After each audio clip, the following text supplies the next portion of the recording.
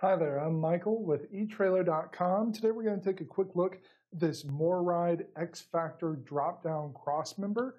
This is going to support the stock leaf spring suspension on your fifth wheel or travel trailer. It's going to help reduce the stress from traveling on rough roads or making tight turns. This crossmember adjusts to fit different size frame widths. So from one mounting edge to the other, when I have it in the smallest configuration, it's about 58 1/4 of an inch, and then that can expand out to about 79 3/4 of an inch. So between 58 1/4 and 79 3/4 is your adjustment range there to fit your different frame widths.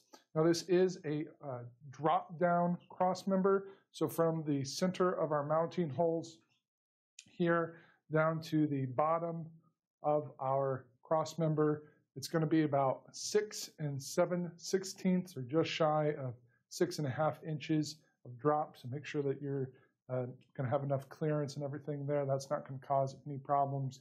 And our mounting holes here are separated by 3 3/8 of an inch center to center.